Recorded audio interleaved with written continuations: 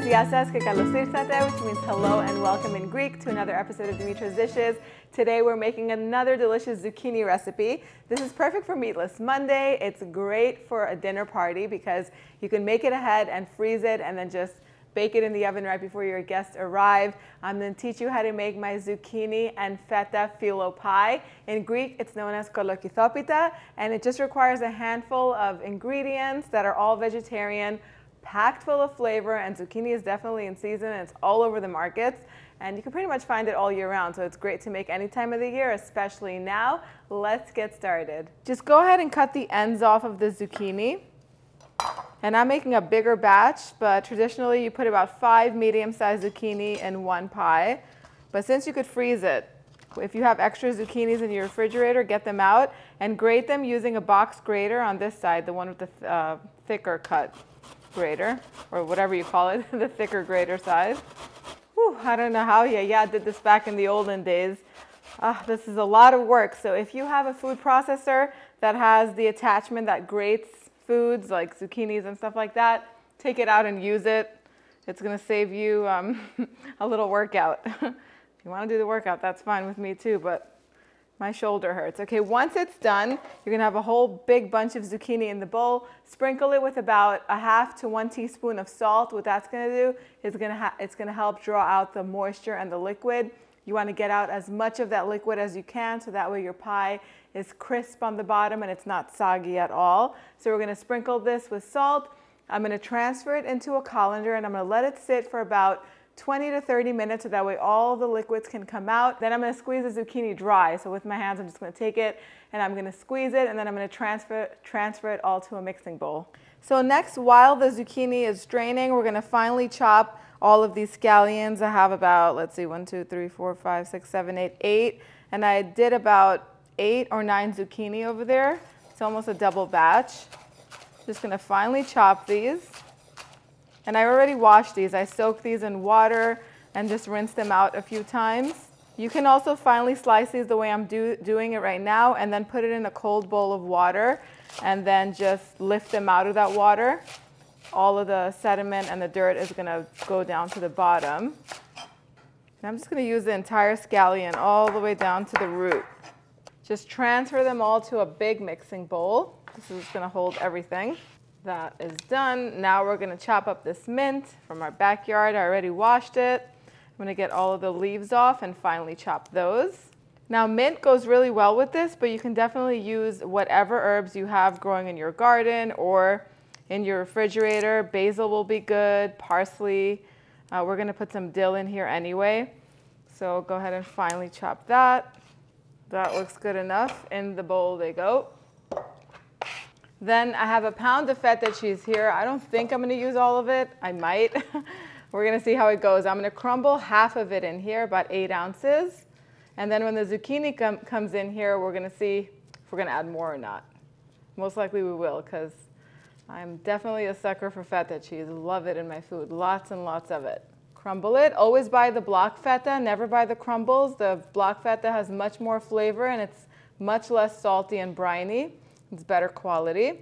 So there goes 8 ounces of that. I'm going to wash my hands. And then over here I have 6 ounces of grated Parmesan cheese. You could use Gouda, you could use Gruyere, you could even use some cheddar or mozzarella if that's what you've got. So that's in there. I'm going to beat these 3 eggs, but they're not going to go in yet because I like to taste everything before the eggs go in because I'm not a fan of that salmonella, if you know what I'm talking about. Just going to mix these all up. And now I'm just going to clean up real quick because it needs about 10 more minutes for the zucchini to drain. And then I will be right back. All right, so 15 minutes have passed, and I would say that, maybe 20 minutes passed, but I would say that leave it in here for 30 minutes if you can. Let me show you without even squeezing it how much liquid it has released. You definitely do not want that in your pie, okay? And it's still dripping. So what we're going to do is I'm going to take, first of all, I'm going to tilt it. So that way it's not sitting in the liquid. And then I'm going to take the big bowl over here and I'm going to take a handful at a time. Let me actually put it here because knowing my luck, it'll probably plop back in there and absorb everything that came out. So I'm going to take a handful at a time. I'm going to keep this here. I'm just going to squeeze it. See how much liquid is released? You could even put it in like a clean kitchen towel or a bandana or something and just squeeze it through that. That would probably be easier. That's like 3 squeezes. That's good enough. I'm going to add that to the bowl. And I'm going to keep doing that until I'm done doing this to all of the zucchini. And whatever falls in here, I'm going to get it out with a strainer. Don't worry, I'm not wasting anything. So now I'm going to season it with a little bit more salt. I'm going to start with a teaspoon. A little bit of crushed black pepper. You can put as much as you want in there. You're going to taste it, so you can add more later. And a heaping teaspoon of dried dill. If you have fresh dill growing in your backyard, go ahead and use that. Then we're going to give this all a mix. This is reminding me of zucchini fritters, Kolokythopita, which is one of my favorite type of vegetarian meatball, I guess. They're so juicy and delicious, and I've done a video on this channel before. I'll link it up in the card section. They come out amazing, and they're actually really good as a burger substitute, like a vegetarian type of burger. But they're also amazing just with some tzatziki on the side. They're fried and crisp and juicy and delicious. This is basically that in pie form, minus the fried part. This is baked and good and healthy. Okay, at this point you want to go in and give it a little taste. Tastes really good, but I think it needs a little more pepper and a tiny bit more salt. I'll do like a flat teaspoon of salt, like that much. And definitely a little more feta cheese. That should be good. And at this point, I'm going to add the eggs as well and just give everything a final mix until it's all incorporated. And you know what? I'm going to switch to my hands because it's faster and it's easier. And I get a lot of questions sometimes by people who feel like, I guess it's normal to cook for your family wearing gloves. I don't. I wash my hands probably 70 times a day, so I don't have to wear gloves. Probably the only place you need to worry about the people wearing gloves is at a restaurant. That's the only time they need to wear them. I don't wear them in my kitchen. It's not natural to me. And my hands are super clean, so no need to worry. And just like that, the filling is ready. So I have a 10-inch round deep dish pie pan here, and I have a pound of phyllo. Now make sure you thaw the phyllo overnight in the refrigerator, and then you leave it out at room temperature for at least an hour before you go to use it, and you will have no problem at all. It won't stick, it won't crumble, or any of that stuff. It's going to be very easy to use if you can get it out of the packaging. And that's another thing, never take it out of the packaging until right when you're ready to use it. Now I have some butter that I've melted. Originally I made this recipe with olive oil, and you could definitely use olive oil, but if you melt some salted butter, it just adds so much flavor. And go ahead and grease the bottom and the sides of the pan. And I also have some breadcrumbs here. These are panko breadcrumbs. I'm just going to put a little layer on the bottom, and what that's going to do is it's going to absorb any liquid that is released by the pie. So I'm going to take 3 to 4 sheets at a time. Let's start with 3. And I'm going to put half inside of the pan. I mean, not half, like most of it, to cover the inside bottom of the pan. If any piece of it breaks off, what happened here? Let's put that together. You put it like that, and the rest you're going to let hang outside of the pan, and then you're going to drizzle the top layers all over with some of the butter. You don't have to worry about buttering each layer. That's totally unnecessary. I mean, you can if you want to, and if your phyllo starts to rip, no big deal. Put the rip portion on the inside. The next batch goes over here on the side. So if this was a clock, it would be 12 o'clock, 3 o'clock. Drizzle butter. Another 3 sheets. Now I'm starting to run low on sheets here. This phyllo was not labeled, so you want to use number 4 phyllo. That's the best. You get the most sheets. So this one looks like it doesn't have too many, so I'm going to do just 2 more sheets on the sides. I may even do 1 more sheet. I'll have none for the top. Just like that. Drizzle some butter. And then since I have enough filling over here for 2 pies, I'm going to put half of the filling in here in 1 pie, and then the other one I'm going to make and I'm going to freeze it. And if you feel like your zucchini is continuing to release even more liquid and you think it's looking a little bit too watery, you can throw in a handful of panko breadcrumbs in your zucchini mixture, and that is going to take care of it. while it's baking. I just don't want it to be bready. I want it to be a nice juicy filling. That is good. Now I'm going to take the sheets that are hanging outside of the pan and I'm going to fold them over the filling. And each time you fold over, you want to brush with some butter. And now you're going backwards. Just like that. You want it to be really nice and rustic. Lots and lots of butter for lots and lots of flavor. Last batch. Yum, it's already smelling so good. And then you want to take any of the sheets that are hanging out and just tuck them in. Keep it nice and light, don't compress it. And now we're going to take one sheet at a time that's left, or 2 sheets at a time. There are 4 sheets left. I'm going to put this batch on top, brush with, or drizzle with butter. And then I'm going to gather up the ends to create like a crust. And just tuck it, whatever's left over, tuck it into the sides. It's going to be beautiful and rustic, and it's going to create really nice texture.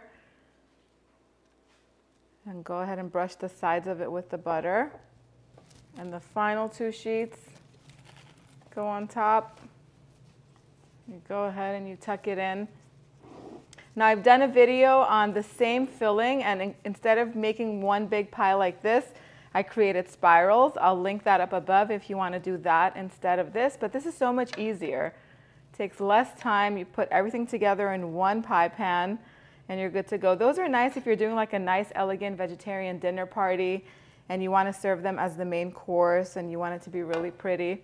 You can do that. And I'm going to take the rest of this butter and I'm going to pour it on top, focusing on the sides because you want them to get nice and crisp. Now at this point, I'm going to take out a serrated knife and I'm going to cut this into 8 portions down the center, and that butter is going to just seep right through the phyllo layers. Keep in mind that it's not all buttered. It's not buttered in between, so it is going to go in between each layer. You want to cut down to almost the filling, but not all the way down to the bottom. This is going to make it very easy to slice and serve. Now, if you wanted to, you can sprinkle the top with some sesame seeds, black or white, or a combination of both. I'm just going to leave it plain, just like that. Let me get a baking tray, put it onto my baking tray, just like that. My oven is preheated at 400 degrees. I'm going to set this aside, and I'm going to assemble the next pie that's going to go in the freezer. And this time I have this pan right here. You could also do a few loaf pans if you want to do smaller ones. You can do maybe 2 or 3 loaf pans. That is fine too. And I'm just going to go ahead and make this one the same exact way I made the other one. And I will show you what it looks like as soon as it's done. Okay, so if you're working with a square dish like I was, this is slightly smaller. This is probably 8 inches, an 8-inch square bowl. You can use 8-inch, you could use 10-inch. You could also do this in a half-sheet pan if you're gonna do the whole thing, just like I did my spanakopita. You can watch that video up here and you'll know how to make that. But basically when you go to cut it, you can just cut it down the center and across horizontally in 4 portions, and then cut each one of those portions in half so you can have little triangles. Now this small one, I'm gonna freeze it. So I'm gonna put it in my freezer, and once the butter and everything sets and chills, I'm gonna take it out and I'm gonna cover it tightly with plastic wrap, and it's gonna stay fresh in there in the freezer for a good 2 months. When I'm ready to bake it, then what the best thing to do is to take it out of the freezer overnight and thaw it out in the refrigerator, and then you can go ahead and bake it in the oven just the way we're doing right now. The other one I put in the oven at 400 degrees Fahrenheit, and it's going to bake on the center rack for about an hour or an hour and 15 minutes. What you're looking for is for the top to be golden and beautiful, and the center should be really nice and bubbly. I'll show you what that looks like. If you're cooking it thawed out of the refrigerator, it's going to take about an extra 10 minutes to cook. And if it starts to brown too fast, you could even begin it covered for about the first 30 minutes and then uncover it and let it continue cooking for another about 40 to 50 minutes. So I'll show you what it looks like as soon as it comes out. So the zucchini pie is ready. It took an hour and 10 minutes in my oven to bake. Now, if you feel like it's browning a little too fast, you could always tent it with some foil towards the end and then uncover it for it to get that final little golden brown bit. But make sure if you are going to tent it with some foil, you put like a hole or 2 in the aluminum foil. I didn't do that because I also like to, if you feel like it's too brown, which I like the color that it has, then you can always peel off the top layer or tent it. It's up to you. You want it to be really nice and crisp. Let me tap into it so you can hear it. You hear that? That's what it should sound like. Once it comes out, you want to let it sit at room temperature for a good 25 to 30 minutes because the filling is still going to be bubbly and oozy and a little bit watery. Once it sets for 30 minutes, then it's going to set, it's going to thicken, and it's going to be perfect for serving. I suggest to serve this more at room temperature. It tastes best that way with a nice dollop of tzatziki on the side. It is time to take a bite. The filling tastes so fresh. It's perfectly cooked. The perfect amount of feta cheese. I did go in and put the last little bit of feta in there while we were making the filling, just so that you know, the more feta, the better in my book. The tzatziki goes perfect with it. The phyllo is nice and crisp and buttery. I think you guys are going to love this. The recipe, as always, is in the description box down below, as well as on the website, dimitrasdishes.com. Make sure you make it and you let me know what you think. Stay tuned because by the end of the week or by the end of this series, I'm going to put together a montage of how to put together a delicious Mediterranean feast for a dinner party or for your family. So you're going to want to stay tuned for that. And this is going to be part of it. I'm going to do that by showing you how to use all the freezer meals that we're going to put in the freezer for all of the recipes that we're going to make this week. Thank you guys for spending time with me today. I will see you all next time. Yes, Sis.